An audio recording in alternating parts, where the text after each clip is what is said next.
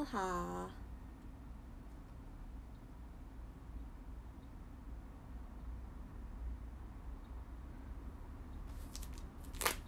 ーおはー。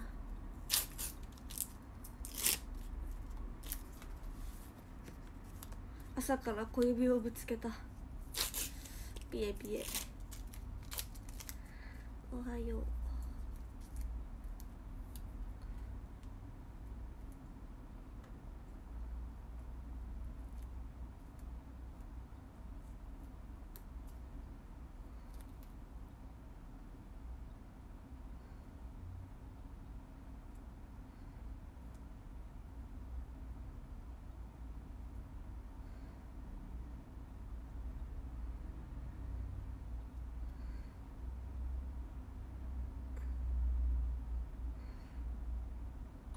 痛すぎて声が出ないやつ。声が出なかったか。声が出ないっていうかね、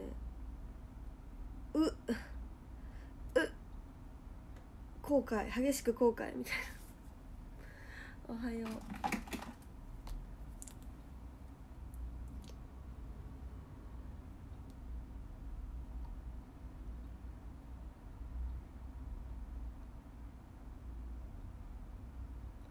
温泉行きたい。なんかさ、今日寒くて朝お湯で洗顔したんですよ。お湯洗顔してみたんですよ。なんかもったいないけどお湯使ったれと思ってお湯出したんですよ。形跡メリークリスマス。ありがとう。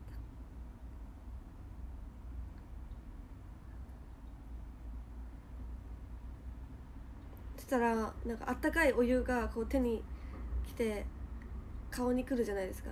当たり前なんですけど、それが心地よすぎて今日絶対温泉行きたいと思いました。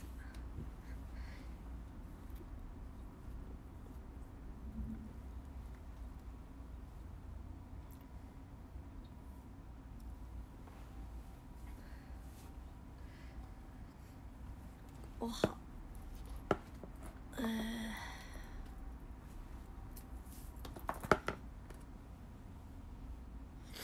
今日あったかいんだ。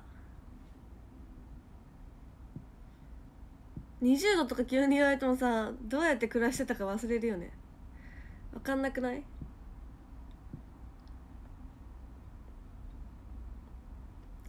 戸惑う。20度って言われてもあったかいってこと？どれぐらいあったかいんかな。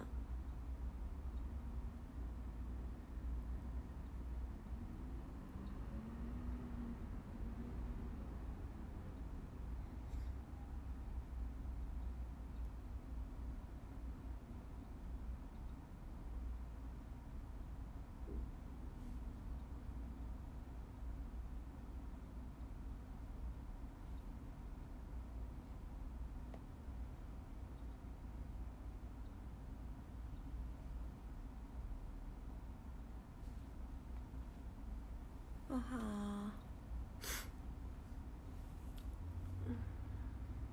今日は冬の間の秋。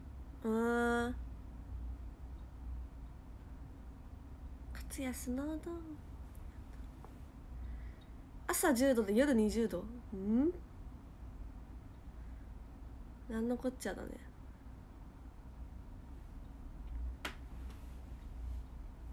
おはよう。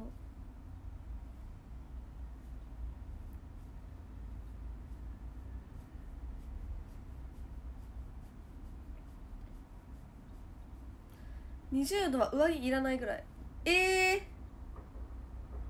マジでそんなあったかいの？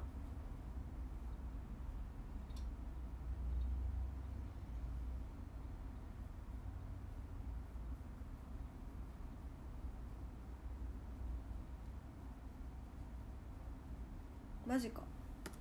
嬉しいな。地球おかしいな。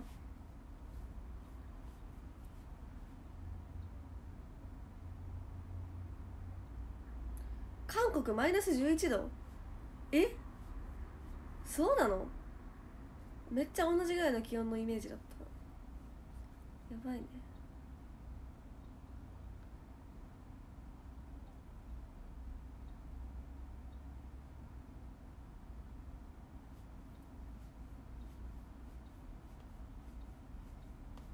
ほんとだ、あったかい今日。すごい。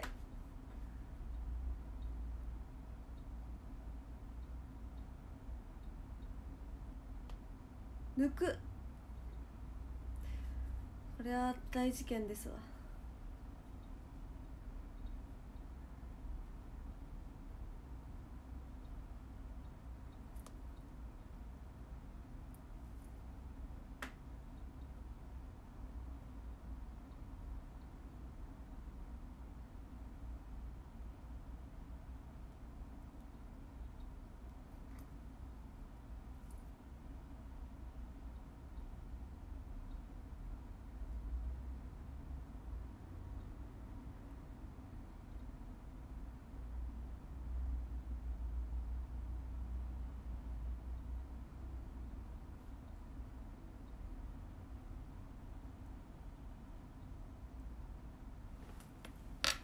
おはよう。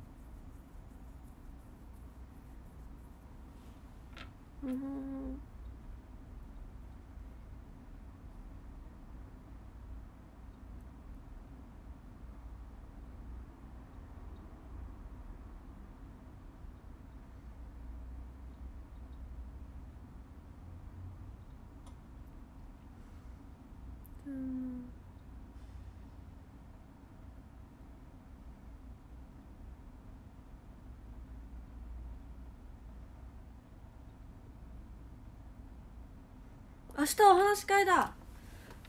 よろしく。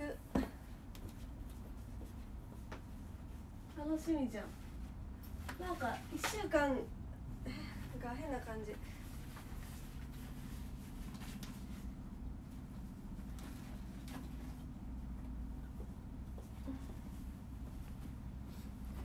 今日雨降るのかな。昨日突然の大雨だったから。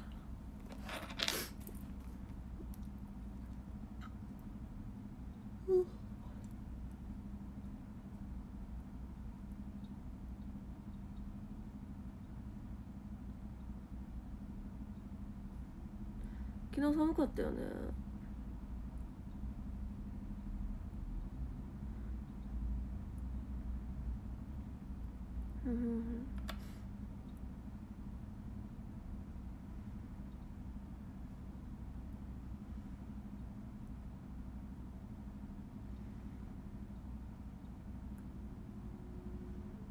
広島は18時以降降る。あ、本当？じゃあ折りたたみ傘持って行ったらあれか、ドヤ顔できるやつか、マジで。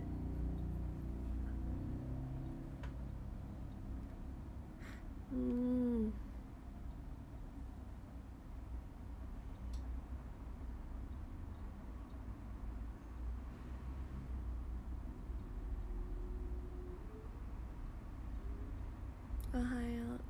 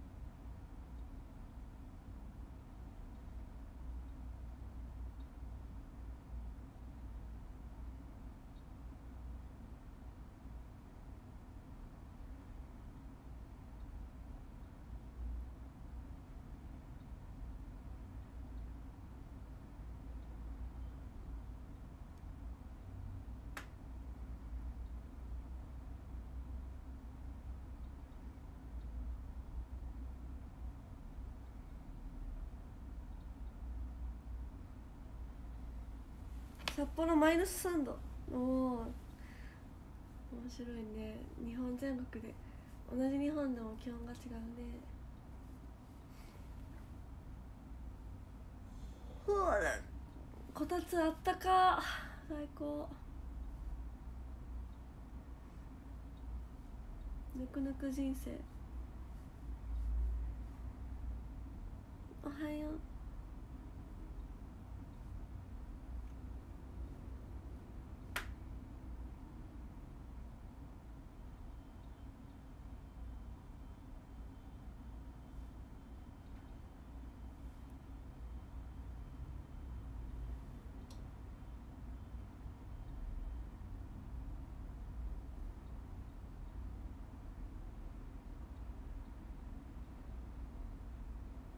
ニコ生の景品こたつだった。あ、そうなの。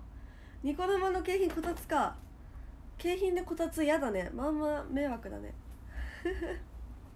家に置きたくないでしょ、自分が買ったやつ以外。景観が崩れる。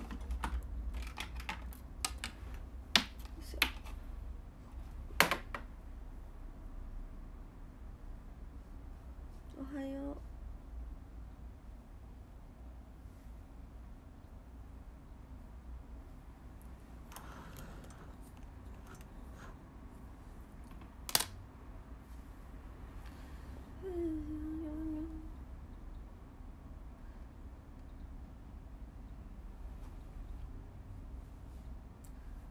さっき入団会見したけど、大谷ってすごいね。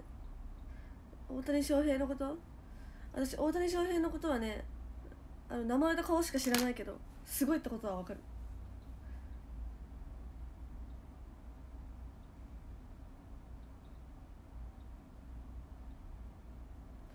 めちゃめちゃすごいんでしょ。野球上手な人でしょ。すごいね。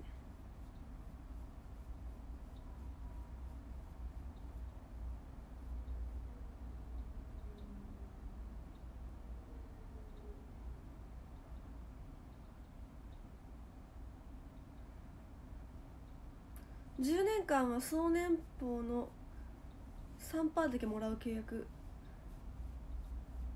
またなんかあれか、成人なのか。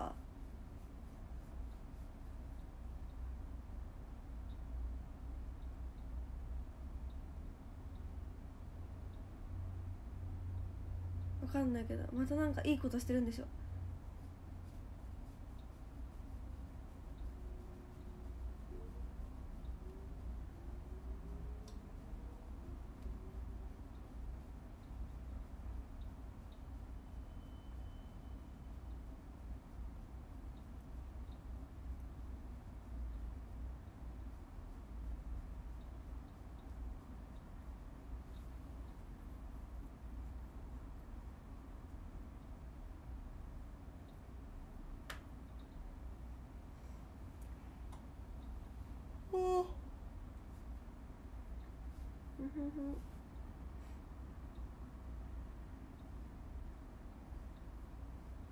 大谷さん、ヤンヤンつけ棒無限に変える。大谷さん、ヤンヤンつけ棒でいいの。あ、前髪切りたい。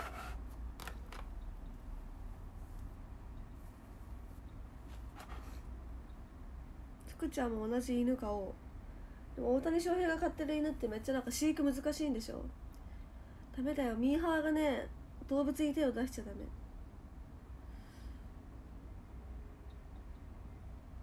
前髪切りたい。切ろう。おはようございます。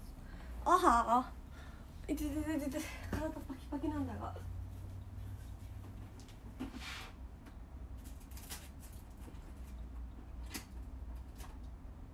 おいおいおい。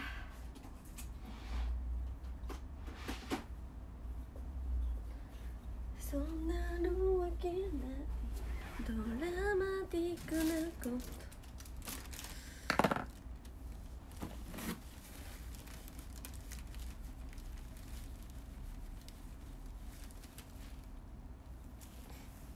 デコピンくん、犬の名前、犬の名前あんなに隠してたのに言ったんだ。福ちゃんの性格好き。性格なんてわかる？私は自分の性格わからない、いまだに。福田歴24年だけど。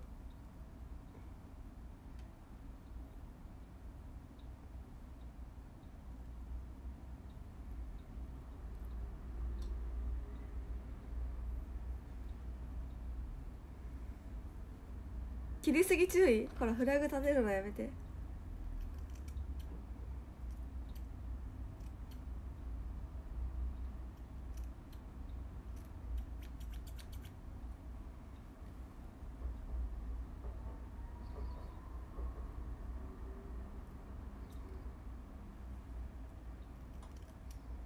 MBTI 性格診断みたいなやつ。怖い。どうしよう。なんか全然アイドル向いてないやつが出たら、めっちゃネクラですみたいなの出たらどうしよう。明るいつもりなんやけど。昨日の配信明るくて助かりました。あ、よかったです。2台明るいやつが行きましたね。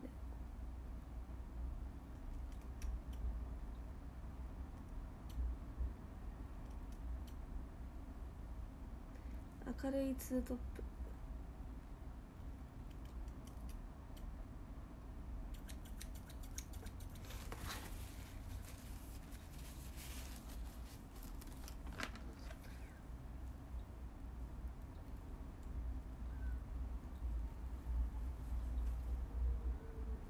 こんなもんね。真ん中だけの長いんだよね、いつも。おきちゃんは議論者っぽい。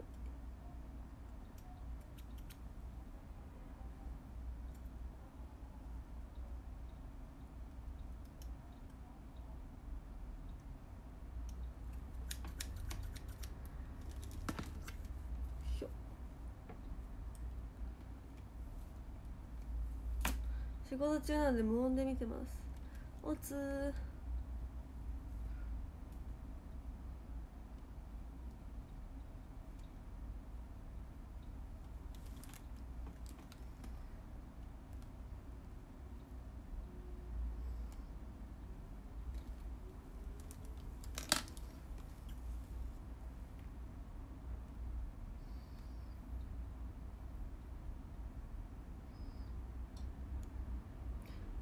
昨日の残りのたこ焼き食べようかな。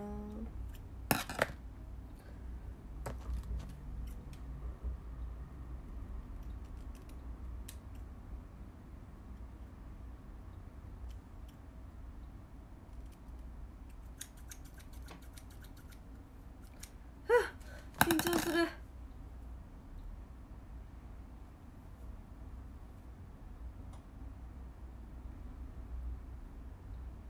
おげ。一旦こんなもんで。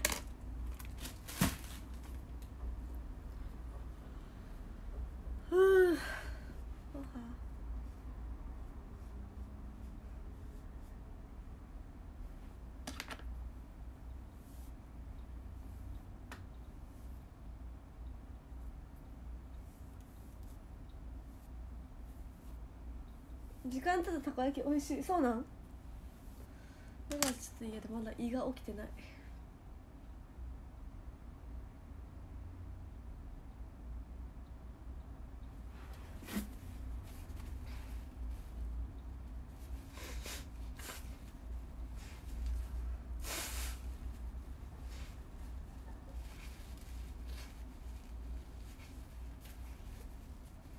STU で大谷翔平が好きなメンバーいる？大谷翔平嫌いな日本人いるの？ないんじゃない？特に好きとかもないけど、大体大谷翔平あれじゃない？日本の経済回してるみたいなとこあるから。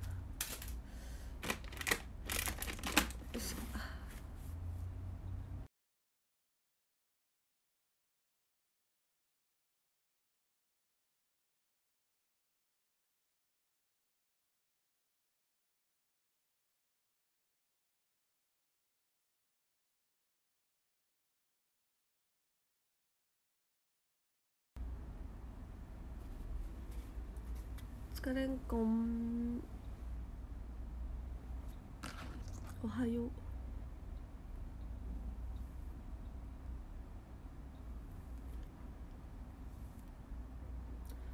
なかなか前髪うまくいったんじゃないか。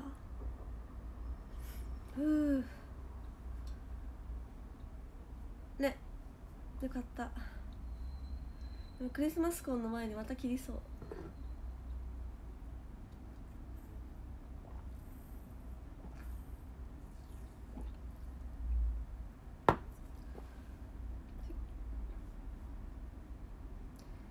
アンピーとあなたのおかげで私は香川大好きになりました。アンピーいいね。アンピー嬉しいです。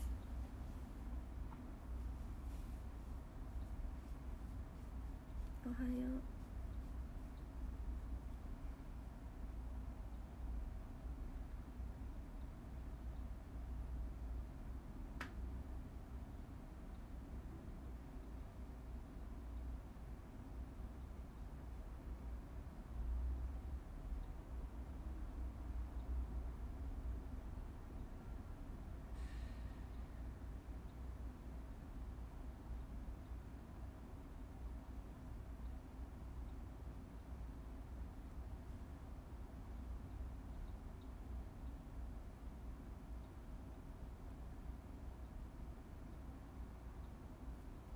あは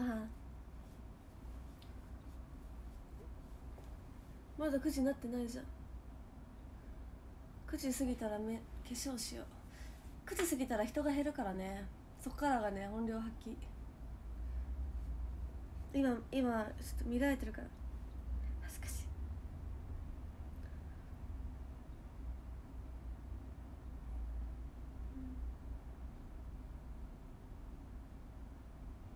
おはよう。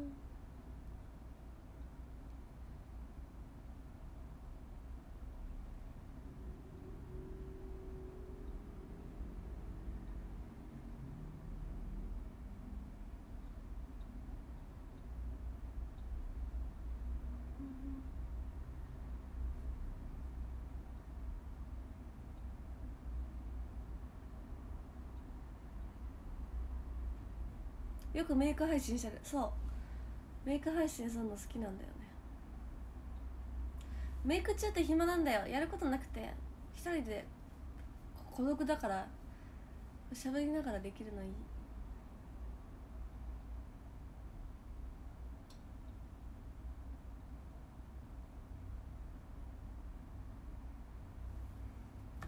おはよう。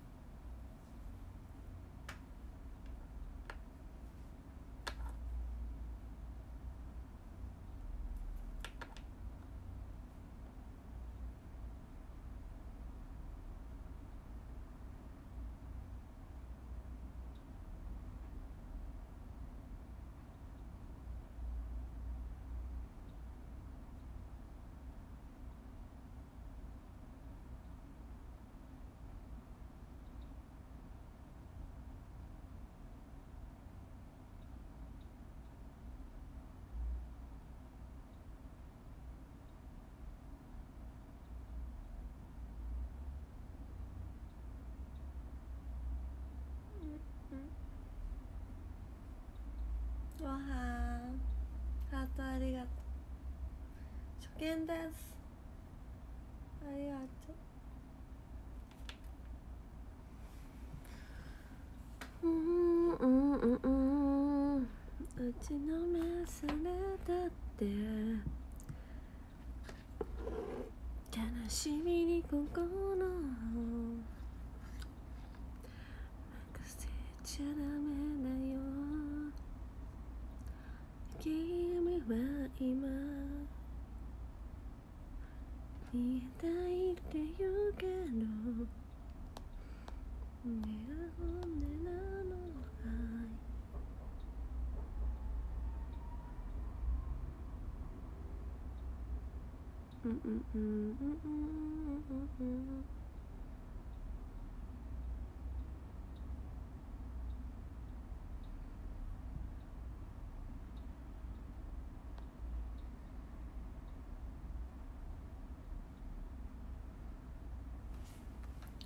は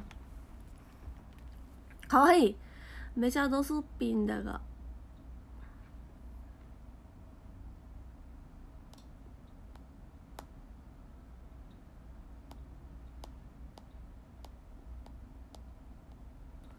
応援します。ありがとうございます。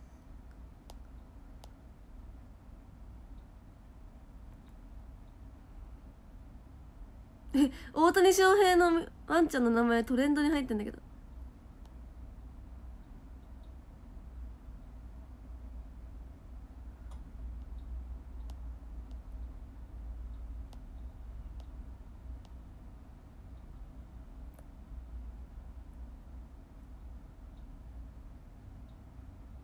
この系なんだろうね、誇りだね。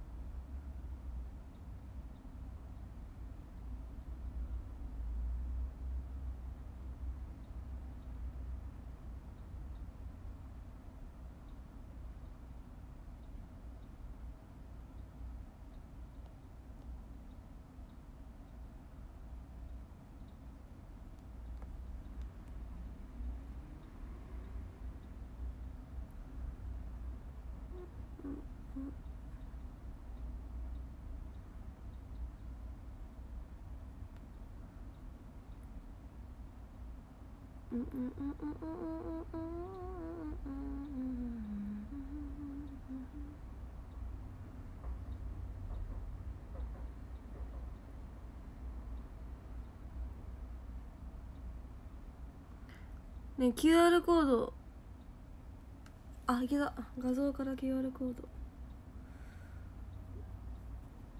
れをブックマークして、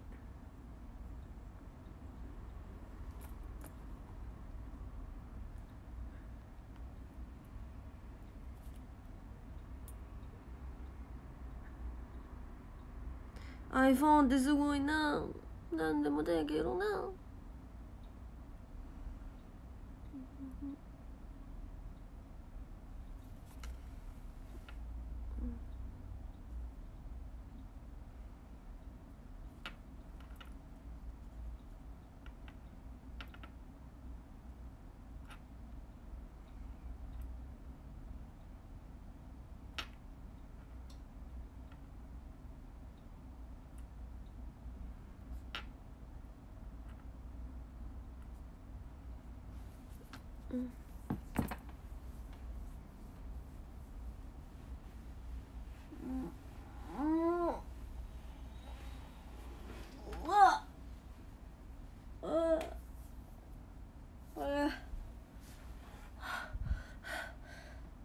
きつい。今の伸びね、めっちゃねボキボキになった。ストレートネック。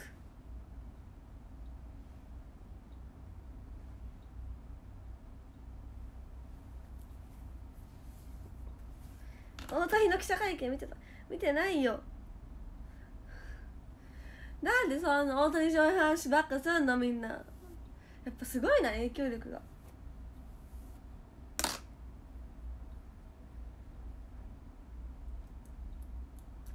これ野球好きですとか言ってるメンバーとかすごいんだろうな。だって大して野球の話なんてしたことない。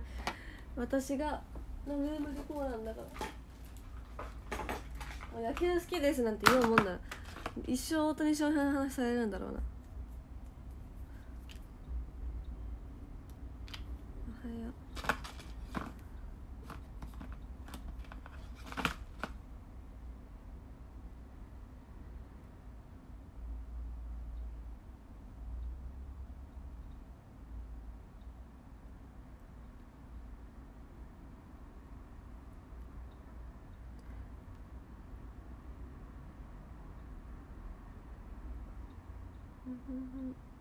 目が乾燥する。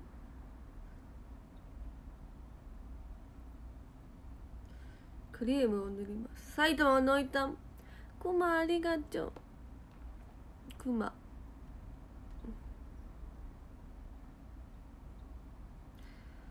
クマ僕はクマクマクマクマ車じゃないよ。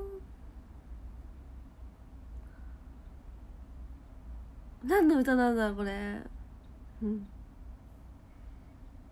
タイに来てほしい。タイに行きたい。お仕事行ってきます。いってらっしゃい。頑張って。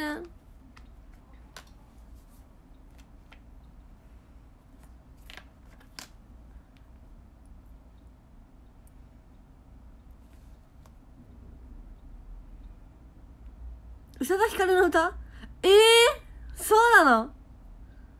まさかの？知らなかった。そうなんだ。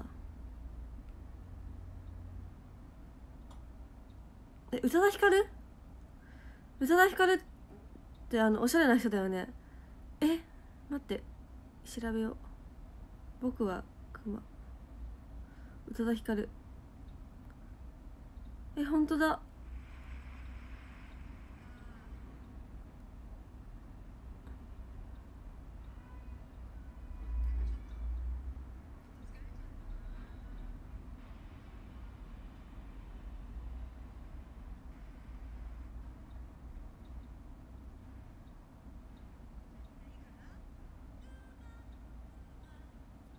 本当だ。すごい。初知りなんだけど。宇多田ヒカル？なんか童謡とかかと思った。知らなかった。そんな日本の常識？大谷翔平の犬の名前がデコピンなことどっちが常識？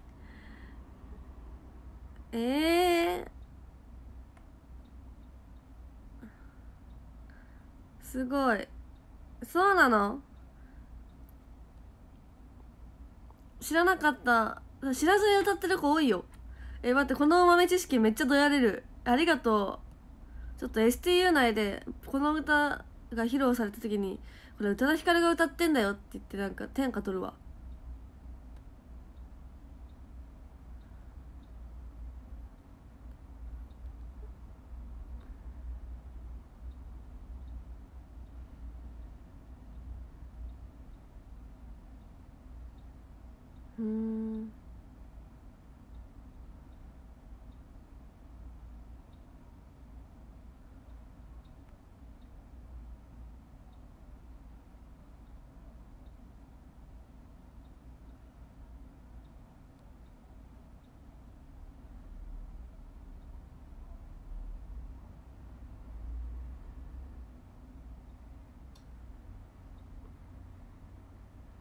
宇多田ヒカルが子供向けに作った童謡。あ、そういうこと。なるほどね。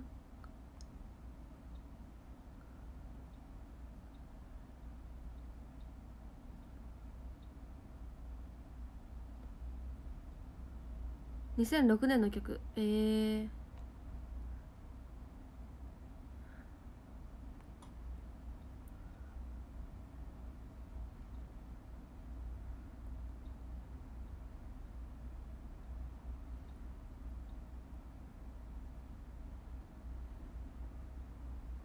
童謡で好きな歌？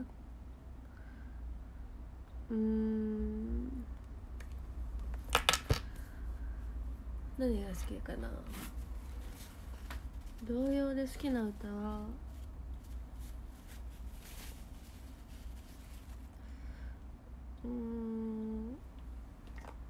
なんだろう。なんだろうな。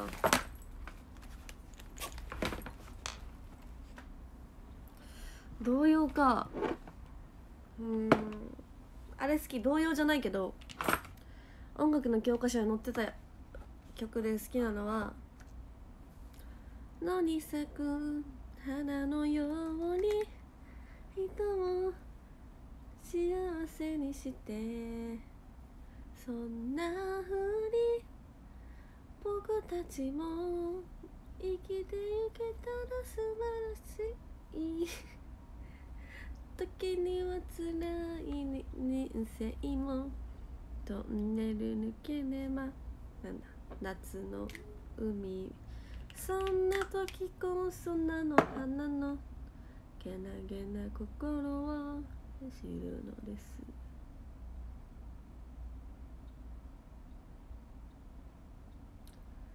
なんていう歌なんだろうこれ。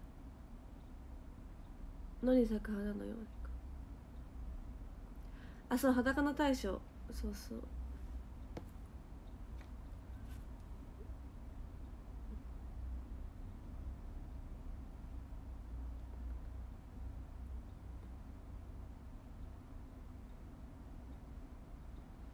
リコチ止まってないよ。帰ったよ昨日。ちゃんと帰るこう公共交通機関が動いてる時間に帰らすために頑張ったんだから。こう時間の管理しっかりタイムキーパーしたんだから私。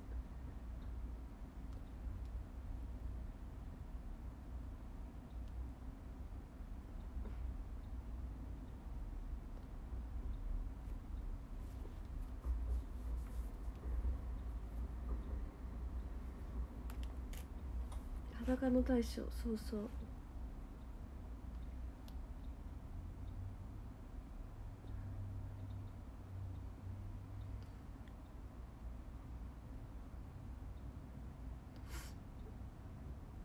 おはよう。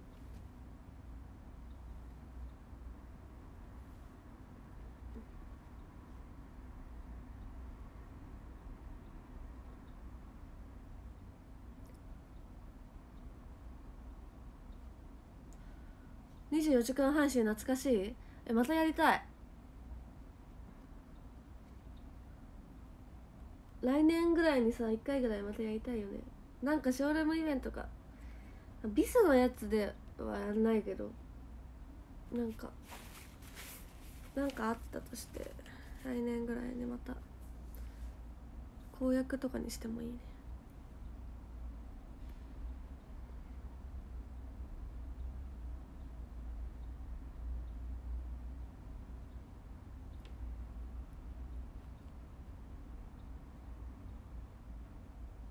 年越しで、あ、年越しショールーム楽しみ。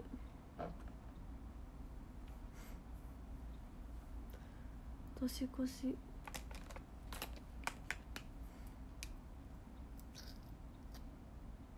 誕生日とか年越しってさ一生できるのかな。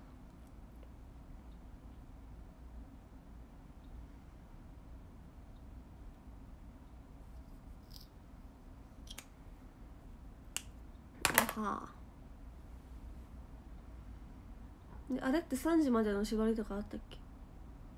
別にやろうと思えばずっとやっていいのか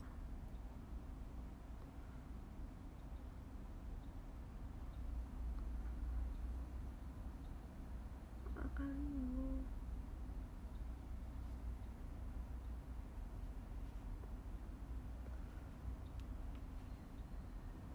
そんな喋ることないしな、言うて長い時間やっても 2,3 時間が限界よ。マジで喋ることなくなって気まずいってなる。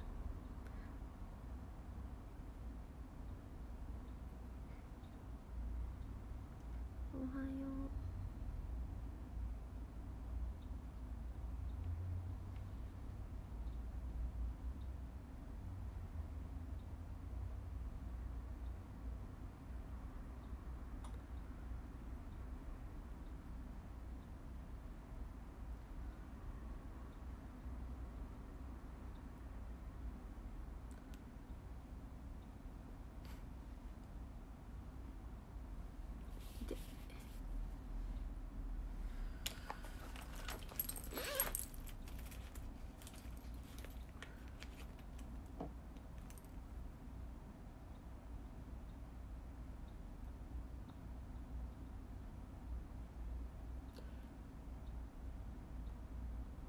もう2年前の体力がないか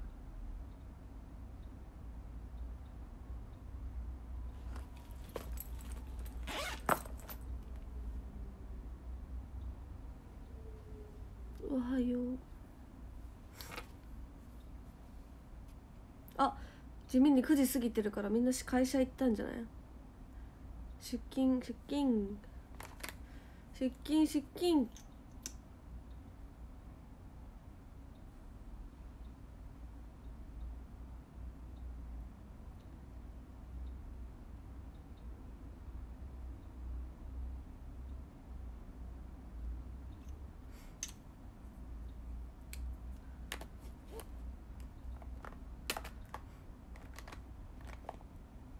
赤リンゴ身長伸びてる。身長伸びてないね。みんなの偉いタイム。わあ、偉いタイム。働いてるのね。頑張ろう。みんなが好きなチークタイム。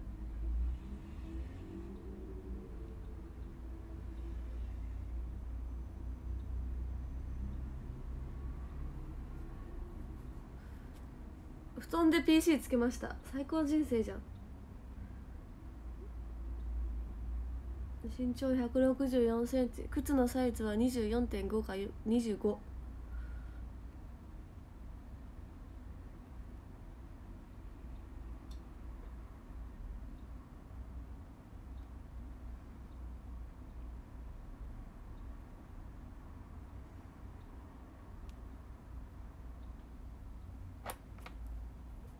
おはよう。なんか白いな。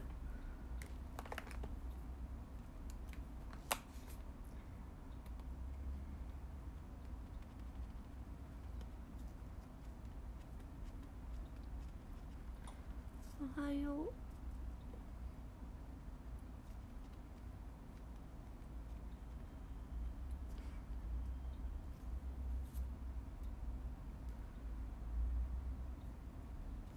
白いな。じゃなんかピンクだなって。俺身長177、靴26。ありがとう、教えてくれて。靴26か。男の人って26とかあるの？すごいね。めっちゃ足でかい。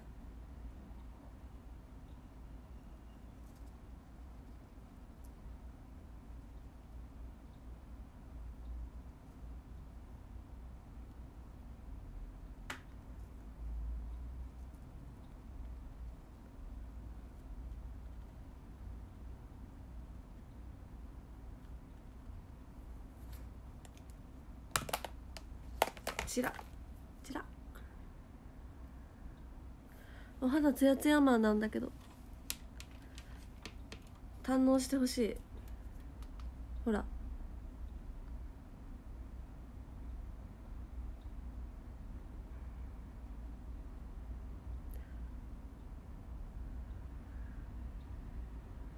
よく見ておこう。年取った時にあの頃肌綺麗だったなって思うか。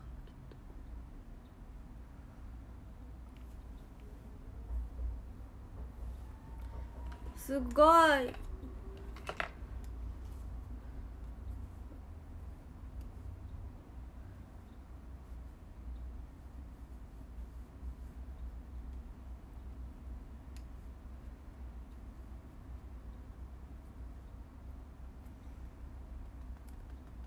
髪の毛が顔につかないようにパウダーをはたきます。Beautiful Beautiful。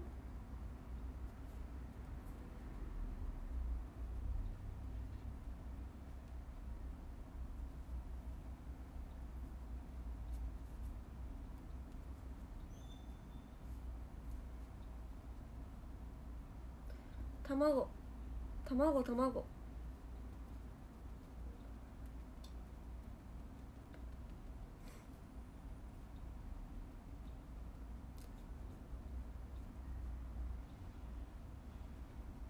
大谷翔平の影響でさ、デコピンって名前の犬が増えたらどうしよう。今までさ、犬のさ名前の定番ってさ、ポチとかさ、なんかタマは猫か。なんかなんだろうな、ショコラとかさ、ココアとか、なんだろう、チェリー多いよね、女子の家の犬。チェリーとかさ、なんかモモちゃんとかさね、そういうの多かったじゃないですか。これからデコピンっていう犬が増えたらどうする？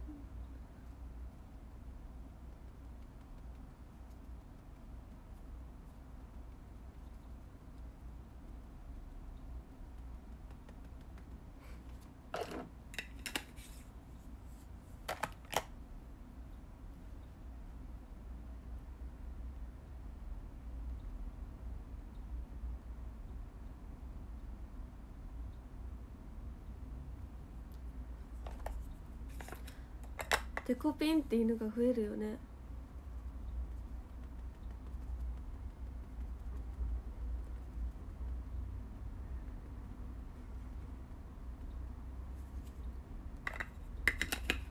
どういう層が大谷翔平の真似するんだろう。なんか大谷翔平の真似する人多いだろうなとは思うけどさ、自分の身の回りで大谷翔平の真似しそうな人はいないんだよね。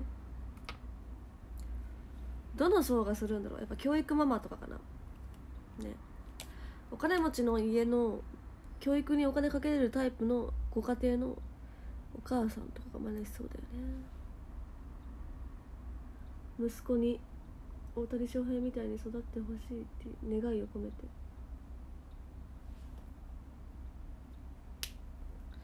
自分の子供にデコピンってつける人いるのかな。カメって名前の犬が多かった。すごい。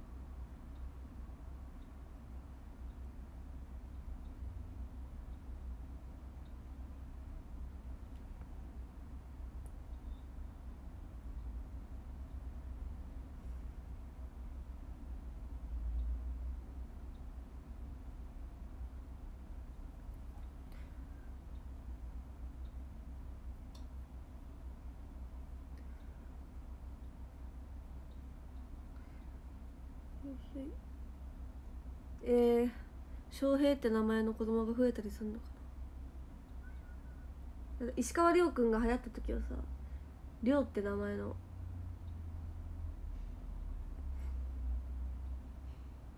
子供が増えたじゃん。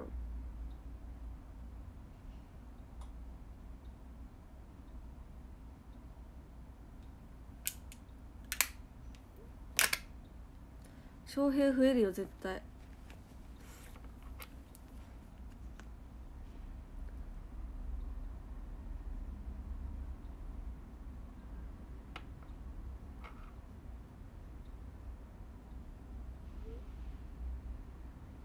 お疲れ。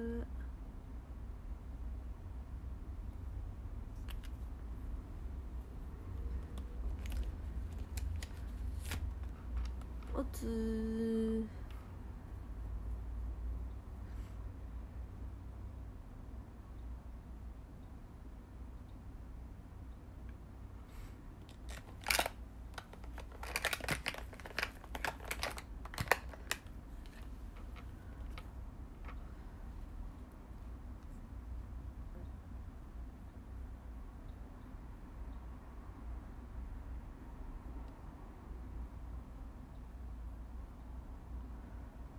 あかりちゃんは名前は気に入ってる。あかりっていう。福田はね全然気に入ってないけど、そう、あかりは気に入ってます。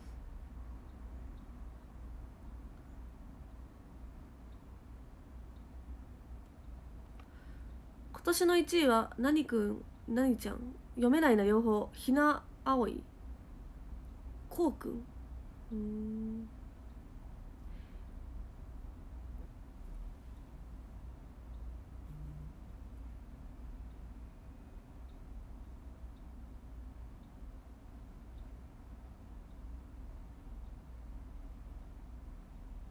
あかりちゃんいいでしょ。あかりちゃん気に入ってますよ。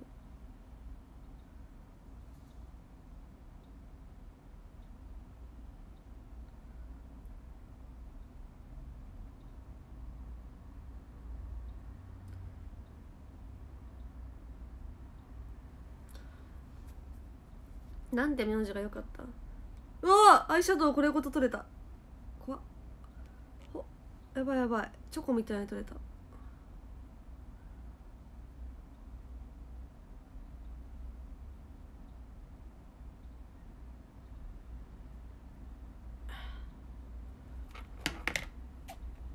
怖っ。メイクポーチの中でボロボロになりそう。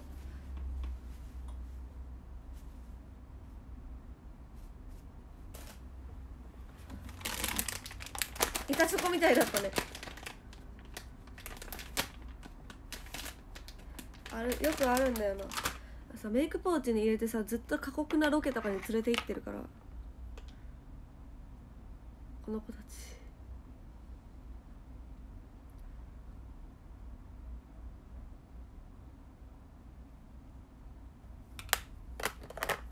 名字何がいいかな。特にこの名字がいいとかはないけどさ、なんとかだが嫌なんですよね。もうね、吉田とか岩田とか福田とかの呼ばれた時に振り向いちゃうんですよね、絶対に。これなんとかだの人あるあるだと思うんですけど、なんとかださんが呼ばれた時に返事しちゃったことありません？気まずいんですよ。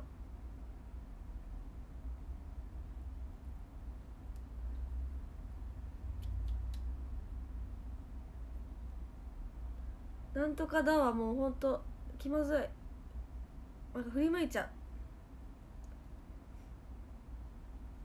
う。メンバーのどの名字がいい？なんだろうな。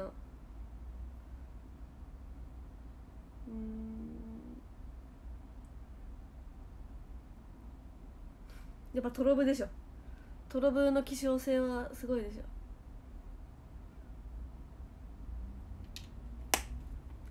トロブだね。やっぱ時代はトロブだね。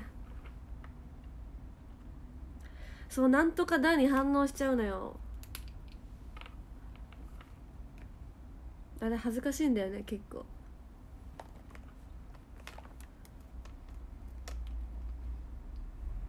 あかりにゃおはよう、おはよう。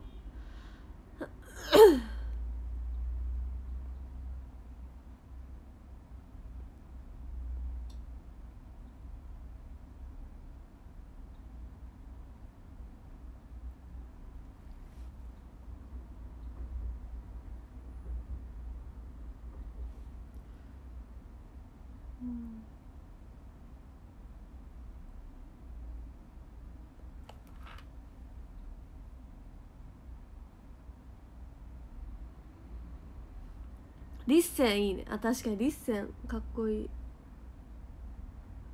何がいいかなと。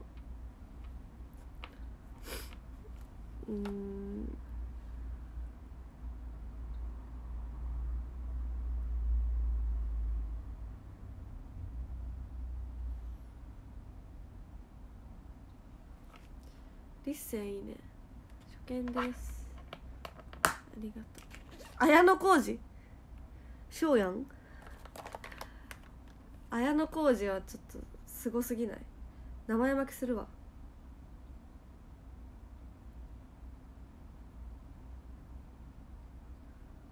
白鳥いいね。何がいいかな。何顔だろう。もう福田あかりって言っちゃってるから福田顔なんだよな。ね、そうじゃない？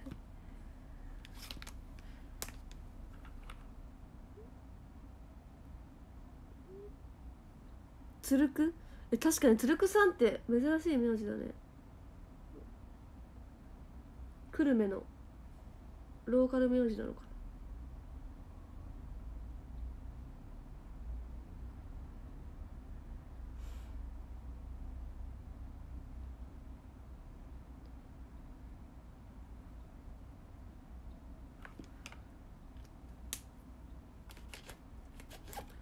何がいいんだろうな。福島さん微妙に変わったみたいな。いやもうなんか一周回って福田でいいや。福田でいいやもう。香川のローカル名字なんだろう。考えたこともないね。香川さんっているけど香川以外でもいるもんね。でもさぬきさんって見たことないしな。何がいるんだろう、よくわかんない。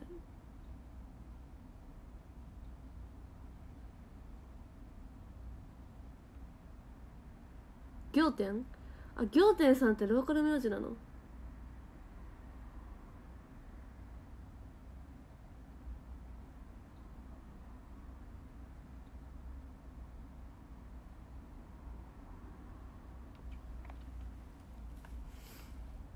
ねえ、下まつげいいわ。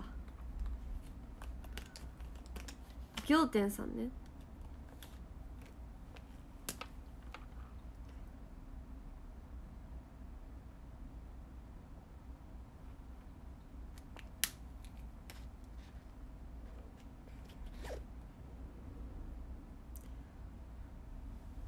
タタラ、あ、タタラ、タタラいた。タタラいたわ。タタラ確かに香川でしか出会ってないな。おはよう。タタラいたな。高畑さんも、へえ。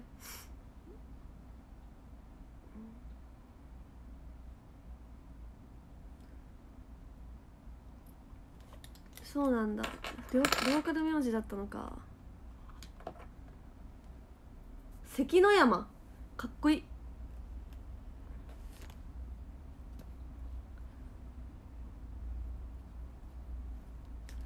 面白いね。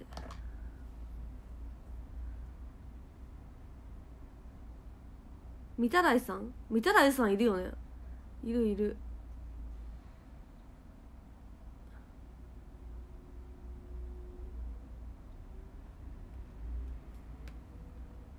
香川は鍛冶屋さん多かったの？どうなんだろう。塩田が多かったらしい。塩。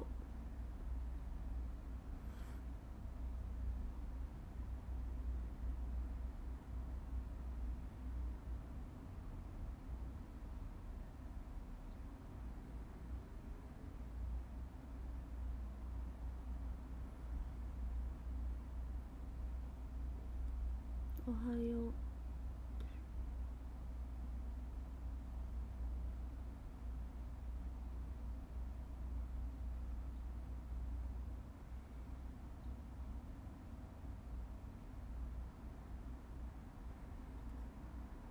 福田さんはどこにでもいるよね。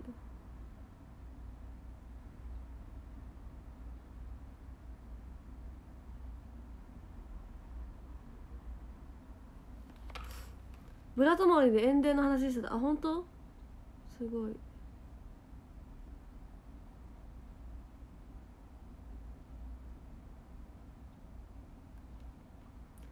ブラタモリで自分の街に来るとめっちゃテンション上がるよね。なんか普段別にブラタモリ見てなくてもブラタモリ情報だけ入ってくるもんね。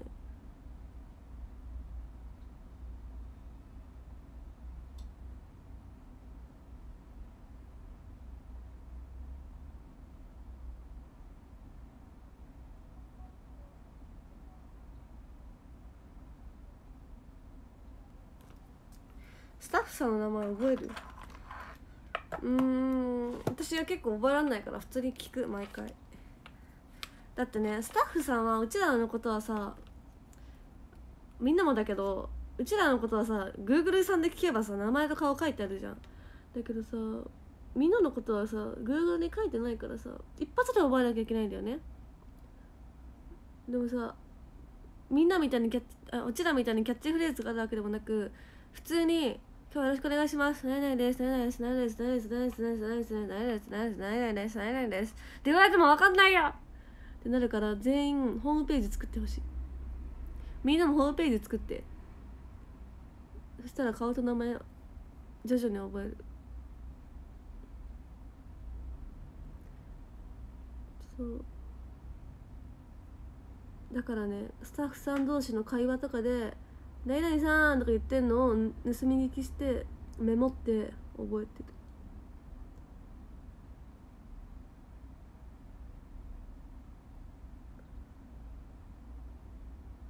そう。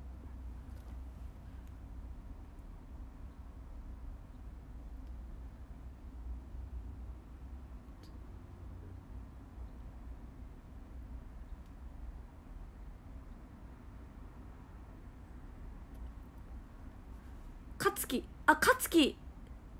って人いた。先生にいた。勝木先生いたわ。小学生の時かも。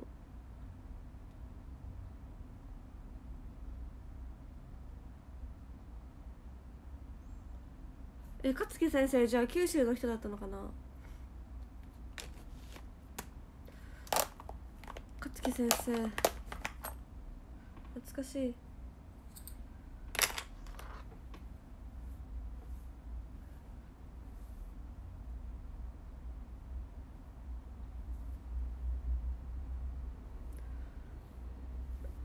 お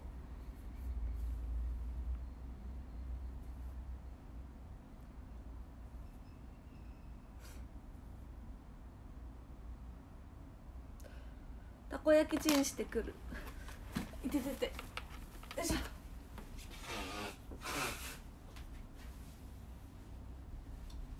うわー、ぐぐぐぐぐぐわー、伸び伸び。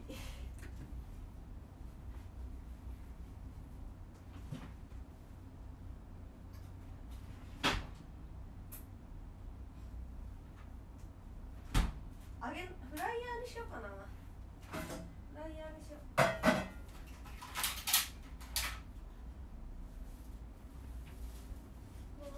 うわ。か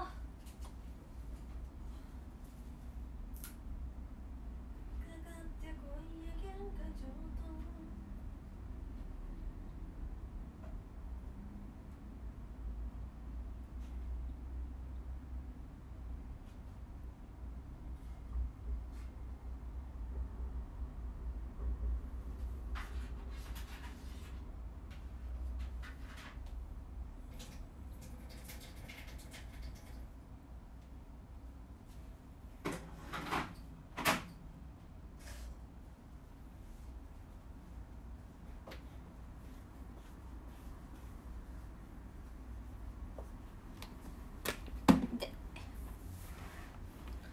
タコタコ。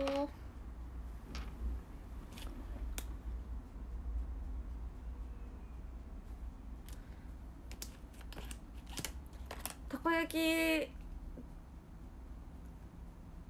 カリカリ派？もちもち派？私は結構ねカリカリ派なんだよ。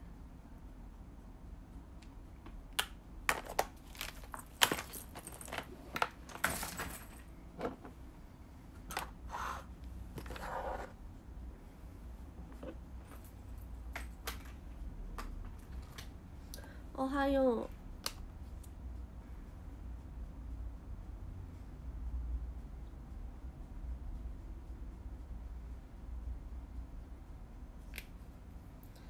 トロトロ派？カリトロでしょ。カリトロ。カリカリ&トロトロが好きなんでしょ。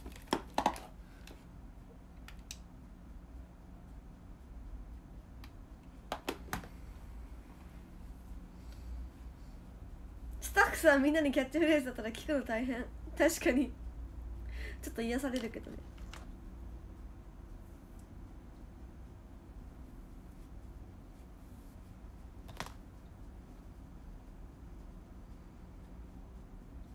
おはよう。カリトロがいいんだね。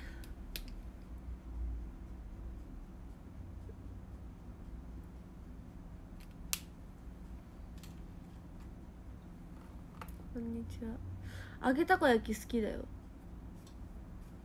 美味しいよね。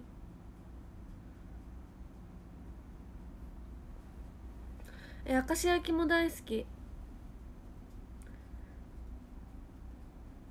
美味しいよね。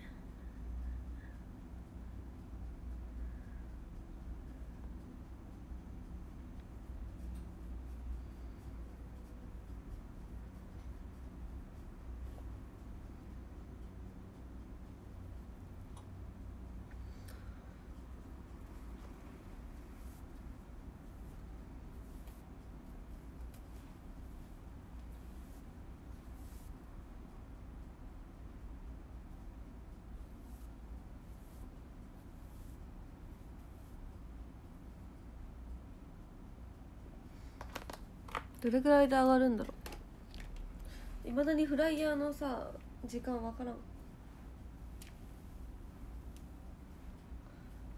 たこ焼きの後明石焼き食うと味しなくね。たこ焼きの後は明石焼き食べたことないな。だいたい別の日に食べてた。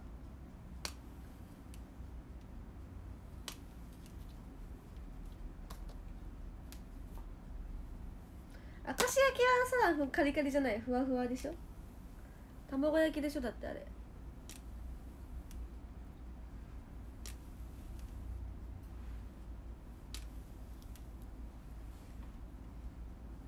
綺麗なロングヘア。そう一回もね染めたことないの髪を。24にもなってさ美容院でさ一回も髪染めたことないんですよねって会話になるとさ相当びっくりされる。何の仕事してるのみたいなる。希少種だよね。24で髪染めたことない人とかさ普通はいないじゃん。男の子も女の子も大体1回はさ茶髪にしてみるもんでしょ。けどそれが1回もないからマジで驚かれる。やべえやつだと思われる。確かにやべえやつかもね。垢抜ける気が一切ない人って感じひょっ。そうだからなんかちょっと恥ずかしいんだけどすいませんって。そうだからなんかね医療系で働いてますとか今は決まった美容院があるからそこの美容師さんともアイドルって知ってるからいいんだけど、美容院迷ってた時はなんか医療系の学校でとか言ってたけどそう、まあ、男は染めない。あ、そうなの。大学生って髪みんな染めてるイメージある。ごめんなさい偏見でした。私の中の大学生の偏見でした。大学生は髪染めてウェイって言ってるんだと思ってました。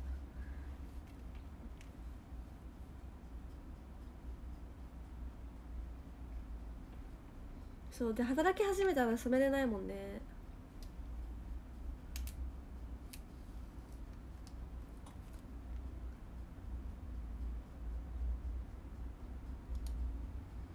19ですが染めてない。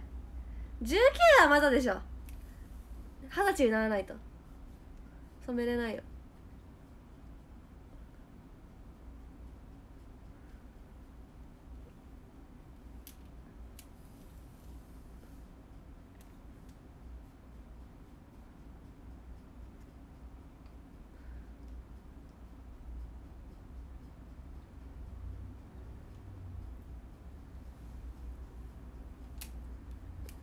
大学でも髪は染める子一部です。あ、そうなんだ。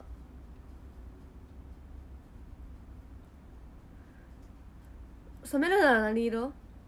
茶髪は人生で、まあ、やるだろうねいつかは。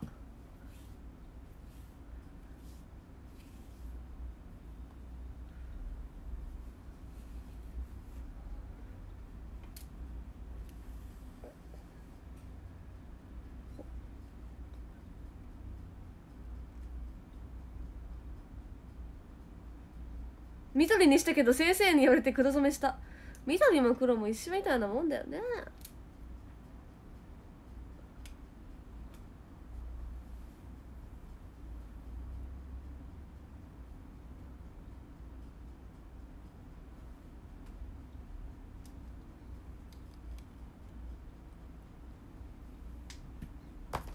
白髪染めね。赤系似合いそう。赤髪明かりだからなんか舞台とかやってさ、例えばいつかそういう時になんかそういうカツラかぶるとかはありだよね。よいしょ。まあでも私は黒髪が一番似合うと思う。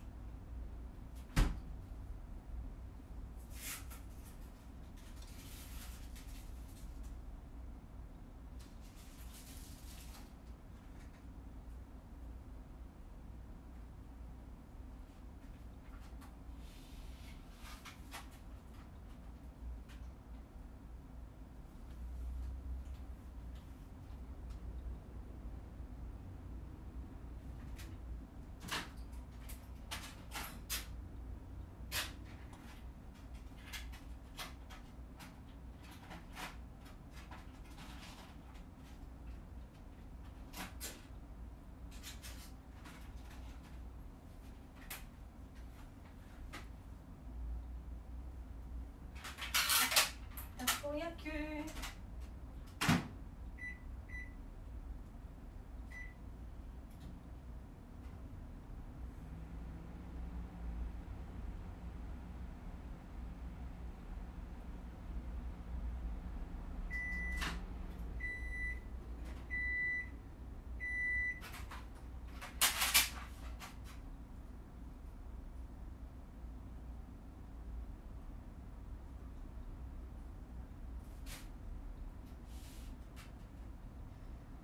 何がいる？ソース。マヨソー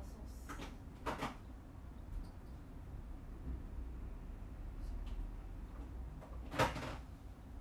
マヨソース。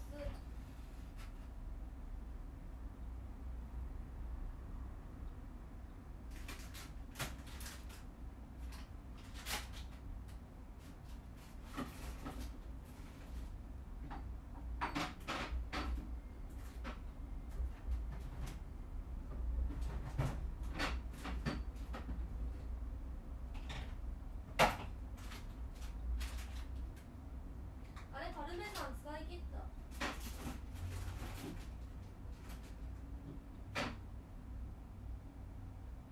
ああった。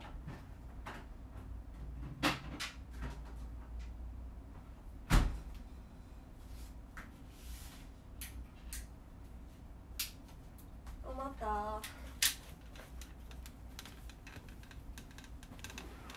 よいしょ。マヨソース。たこ焼きです。いただきます。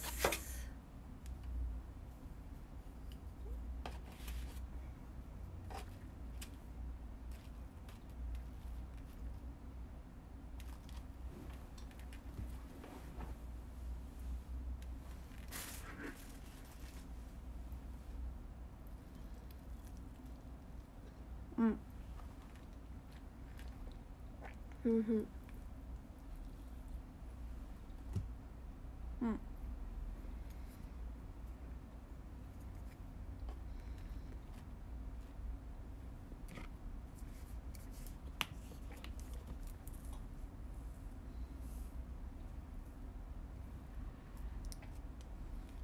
うんうん。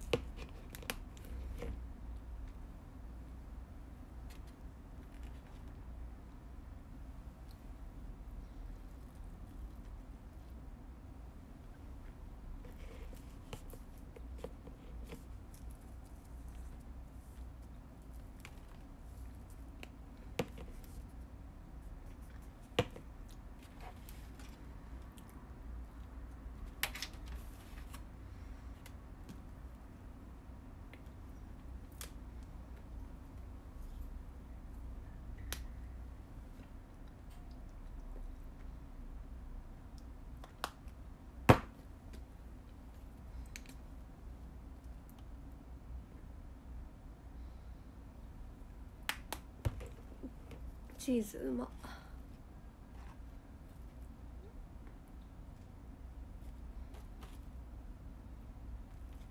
どうぞ。ど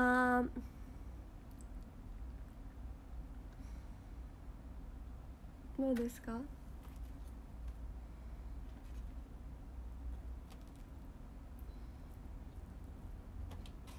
最高。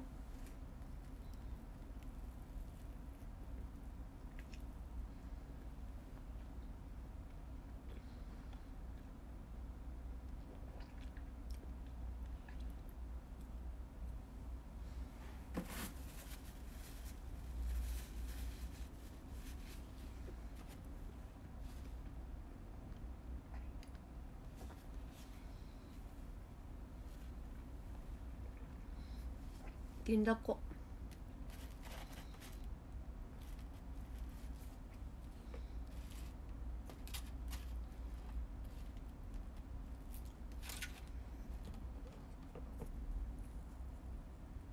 パルメザン最強。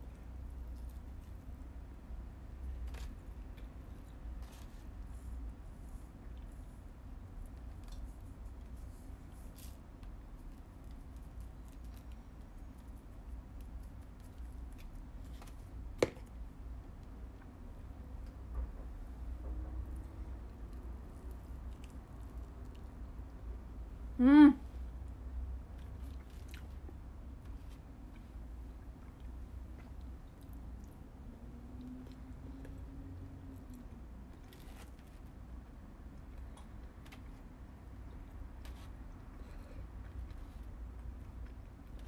マヨつけたよ、マヨ。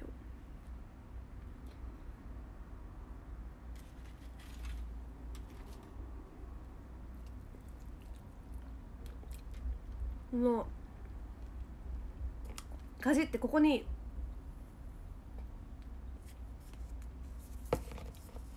はよ、ここにチーズを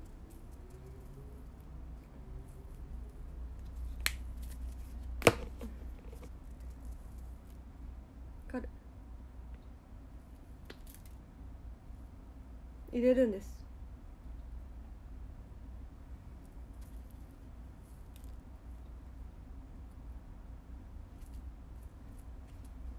最高。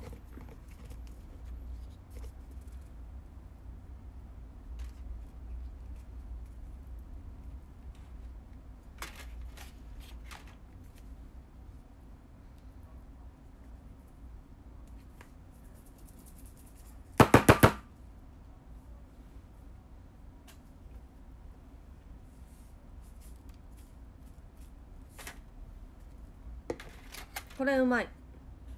粉チーズだらけ。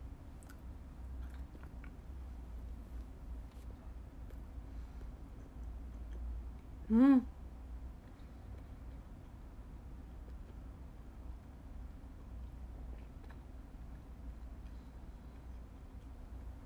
確かにたこ焼きで避けるチーズ乗せるのが早い。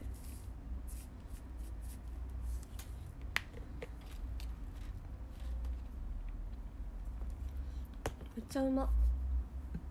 8個あったのにもう2個しかない。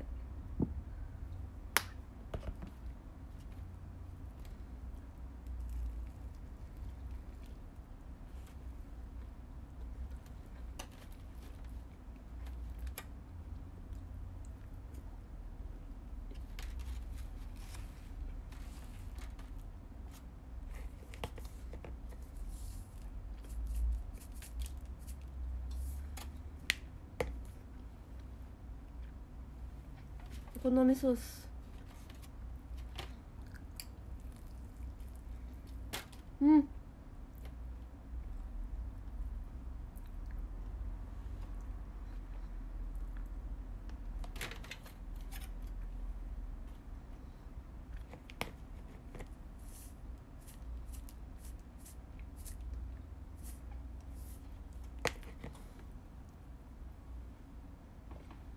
うん。お疲れ様。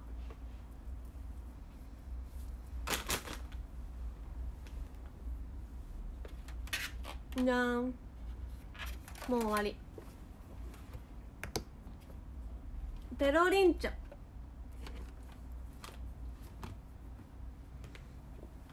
うん。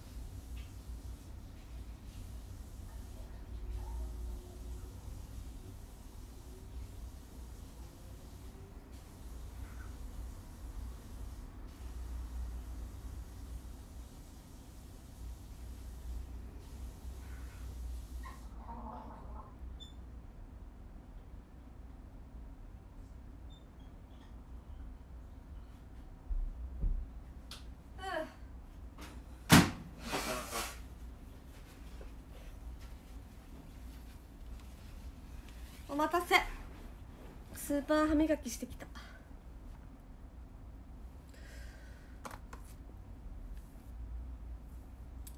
うわ、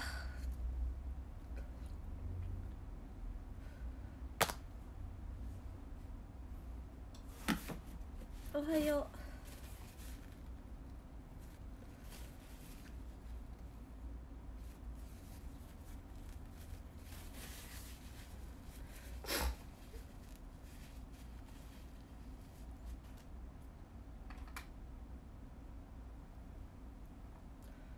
おはよう。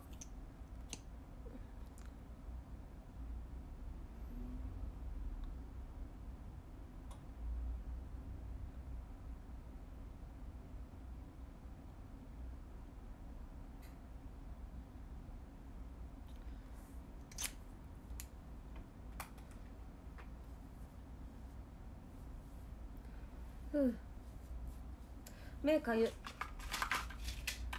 目薬。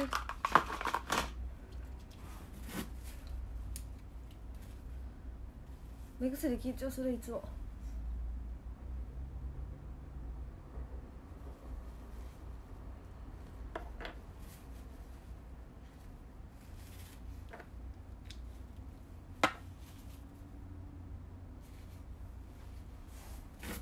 おはようございます。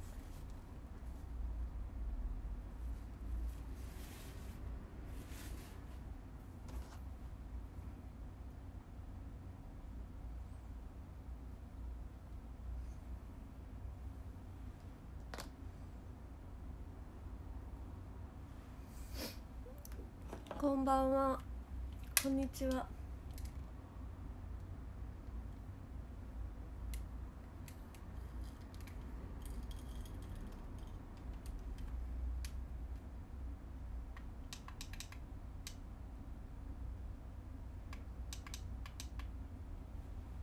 9時52分。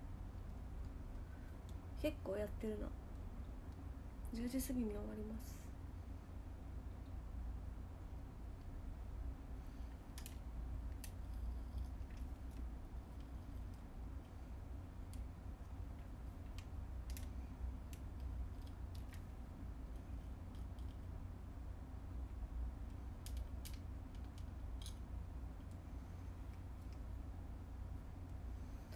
朝の赤にいい感じ。ウケる。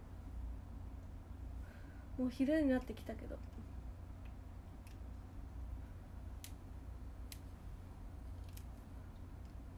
昼ではないか。朝と昼の間のモラトリアム。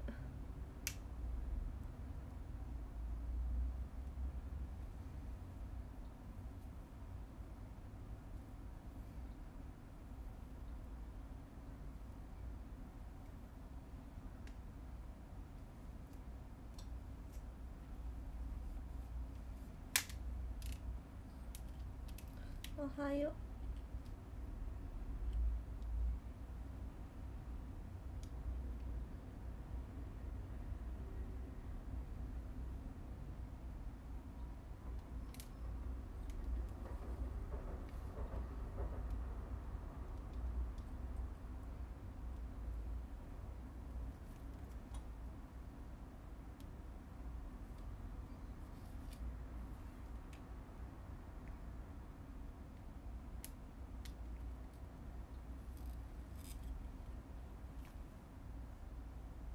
福フェスのメンツの発表を楽しみにしてる。やべ、もう福フェスのツイッターでツイート作ってるからさ、間違えてツイートしないようにしないと。下書きしてる。第2弾何々さんみたいな。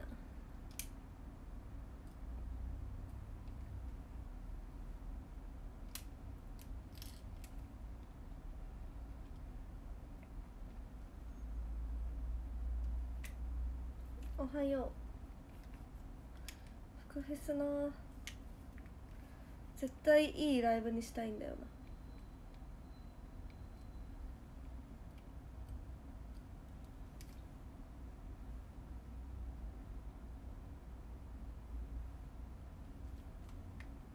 早く発表したい。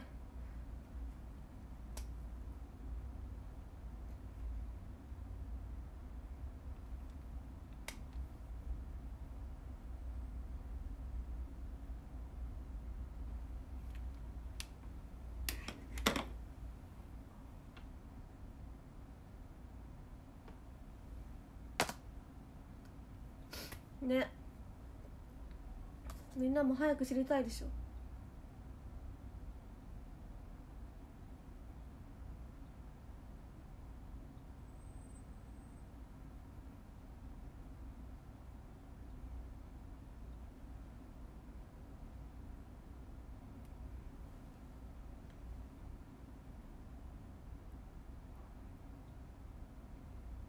この1年でいろんなアイドル知った。確かに STU いろんなフェス出たしね。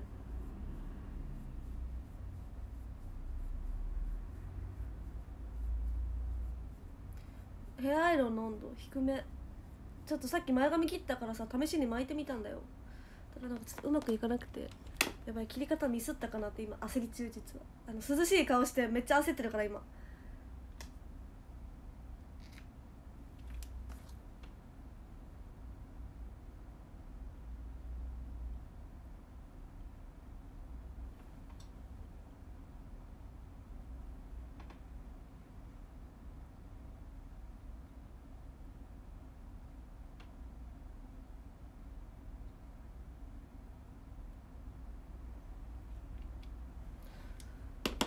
おはよう。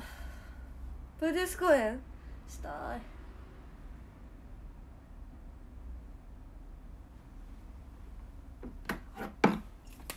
い。いい感じ？ほんと？なんかまとまりが。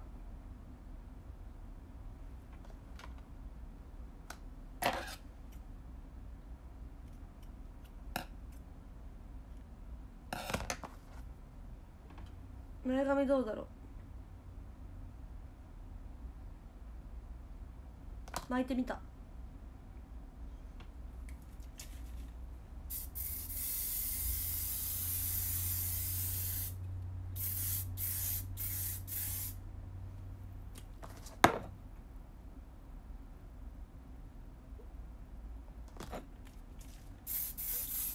研究生公演プロデュースしてほしい。研究生せっかく僕体覚えたばっかなのにかわいそうだよ。いけてる？どう？前髪大丈夫？なんかおかしくない？分け目がおかしいのかな。いけるか。いいや、もういいとする。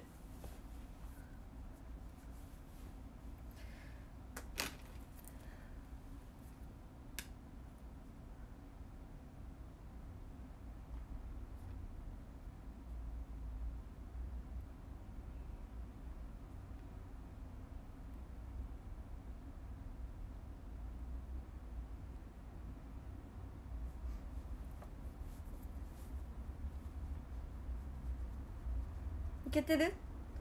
よし、みんなを信じよう。まあみんながいいって言えばいいもんね。最悪。そう、別にみんなが可愛いって言ってくれれば、まあ、何の問題もない。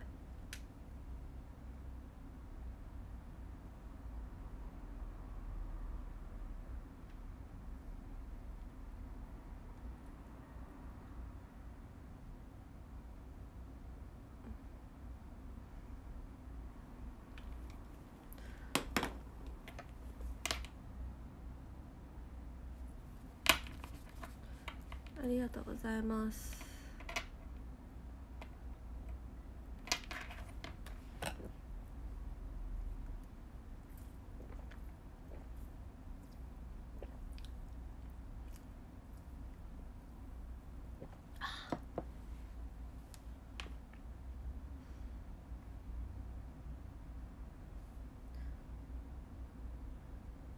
そう言えるのアイドルの鏡。ああね、ファンの人が可愛いって言えばもう正解だから。いいの、自分はって思ってても「見て!」って言って「可愛いって言って「可愛いって言ってもらったら「そうだよね可愛いよね」っつってもういいことにしますんで。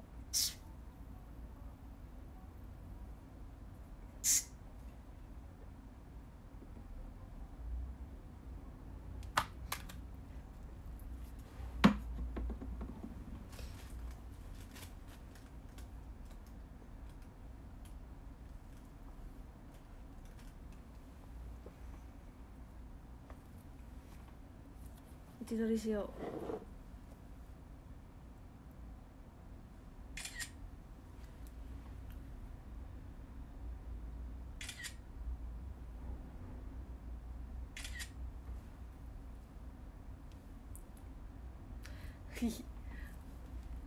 こんにちは。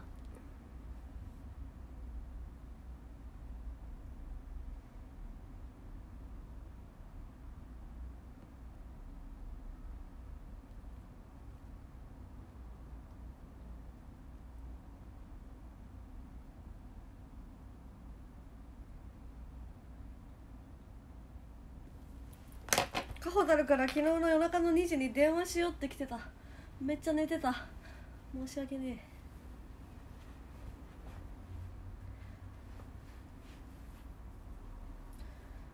寒いかな今日。いや暑いんか。ほんまに今カイロ貼りたいと思っちゃったもんな。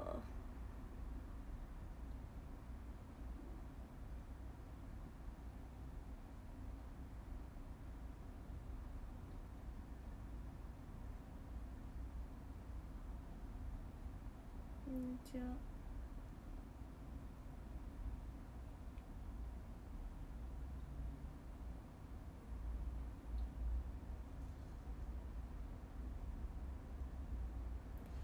上着いらない？本当に？怖いんだけど。めっちゃ寒がりよ。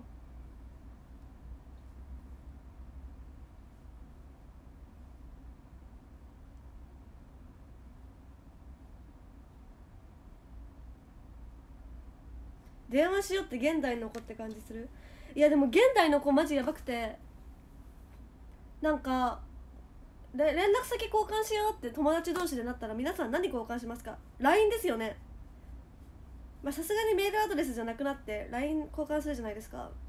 今の子はもう LINE でもないらしいよ。インスタ交換するんだって。意味わかんなくない？インスタ交換してどうするの？電話とかかけれなくない？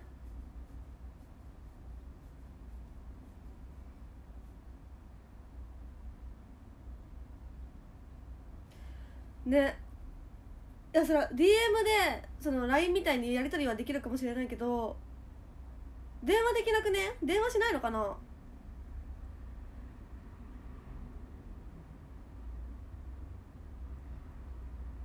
私結構やり取りめんどくさくて電話一発かけて終わらすタイプだからさ、結構その時代じゃなくてよかったって。あとアイドルになったらその学生の時に使ってた SNS とか全部消さなきゃいけないじゃないですか。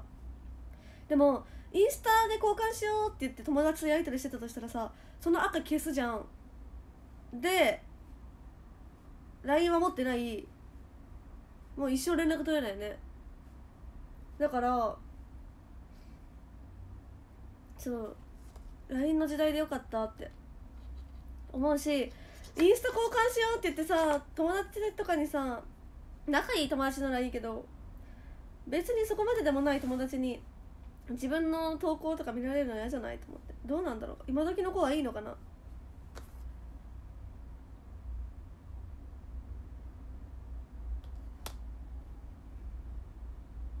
インスタでやり取りなんだねと思って。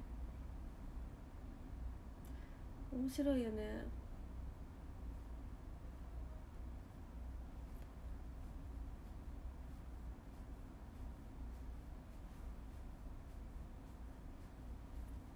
こんにちは。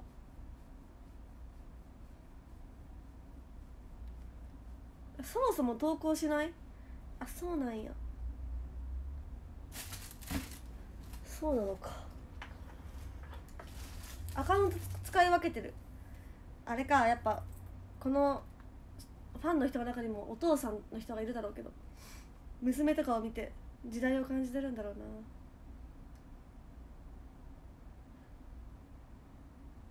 私自分のアイドルのアカウント友達に見られるの嫌だもん。嫌じゃない？けどたまに友達に会うとなんかインスタ見てるよ、可愛いねとか言われるの。地元帰ったりしたらもう恥ずかしい。しかも私が学生の時ってまだインスタそんな流行ってなくて、プライベートのインスタをやったことがないんですよ、人生で。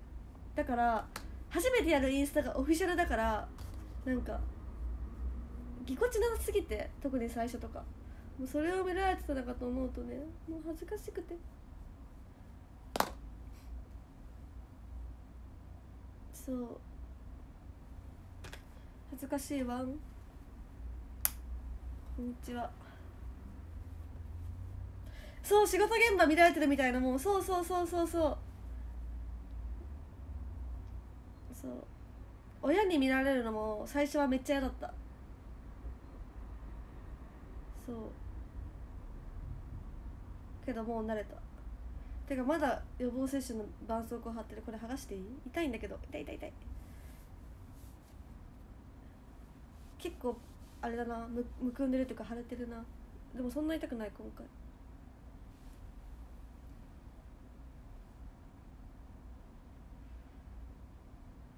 ショールームを友達で見られるの？見られたことないから分かんないな。いやこっそり見てるのかもしれないけど、もう私の年になるとそんな興味ないと思う。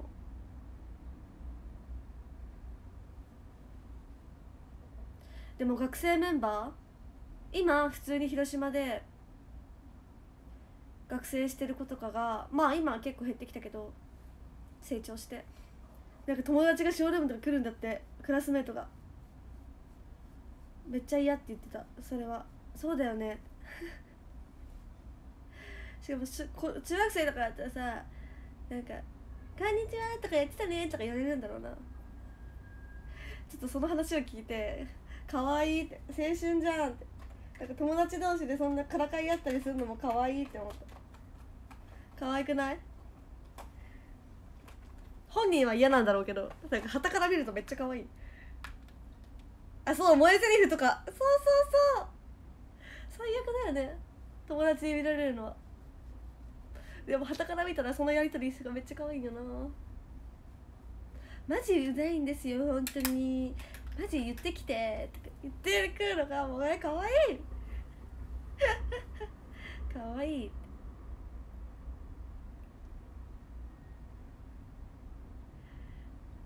そういじられるんだろうね。可愛い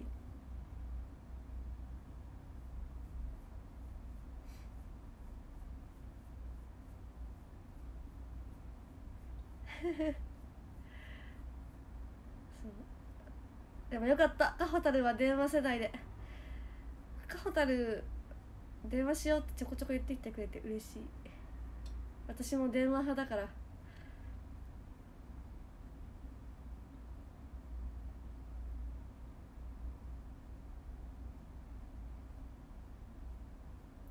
カホちゃんに電話かけよう。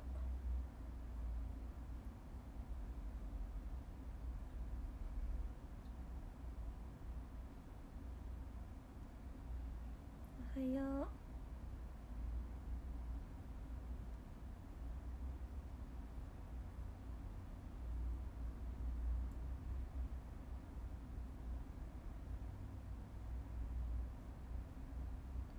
こんにちは。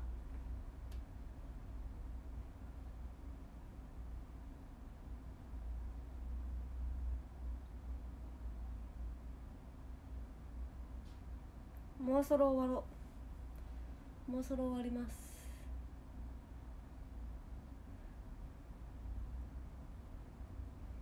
カホタルは電話顔。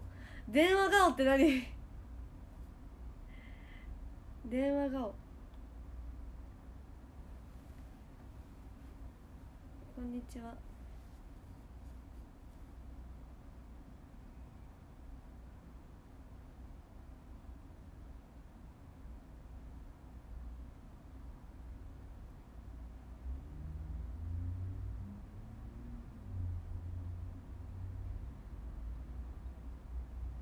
あゆみはインスタ顔まあわかるけどでもひなちゃんはツイッター顔だよね。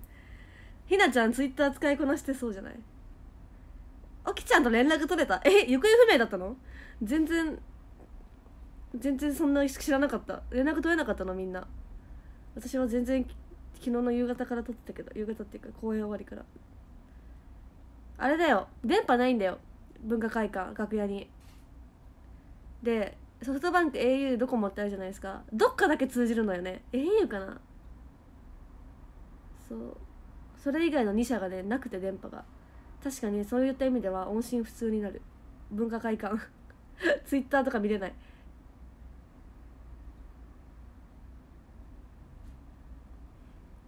そうマジで電波ないんだ。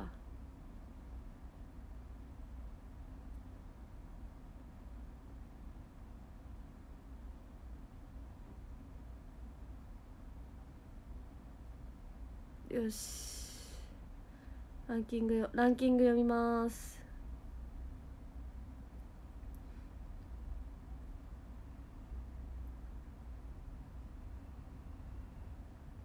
文化的じゃないねね、結構街中なのにね。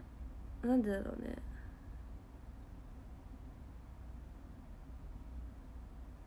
文化会館 au 最強。あ、じゃあ au なのかも。ヒコッピーありがとう。心拍ありがとう。 DJ 今日も朝から可愛くて幸せでした。今日も一日頑張ろう。今日も頑張ろう。かなぶんありがとう。センプール久々に見えた。大きにありがとう。センプールあら読んだ。かなぶんあれごめんなさい。ヤンシゲッキ仕事休みなんだ。仕事休みの日に布団の中で朝から福ちゃん見れて最高の幸せでした。明日よろしく。布団かい。いいな布団。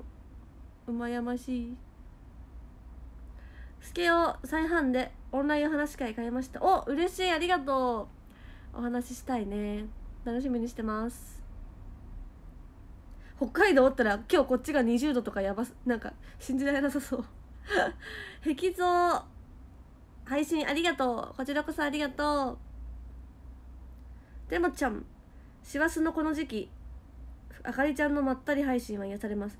綺麗になっていくあかりちゃん横目で見ながら仕事するのもなかなかいいもんです。忘年会ラッシュの今週末皆様飲みすぎに注意しましょう。配信の皆様へのご啓発もありがとうございます。頑張って飲み会。ラッカーありがとう。形跡ありがとう。一粒の麦もしありがとう。1位は埼玉のおいたんでした。ありがとう。にゃん。今日金曜日？あ、そうなの？みんな飲み会行くの今日。帰ってきな。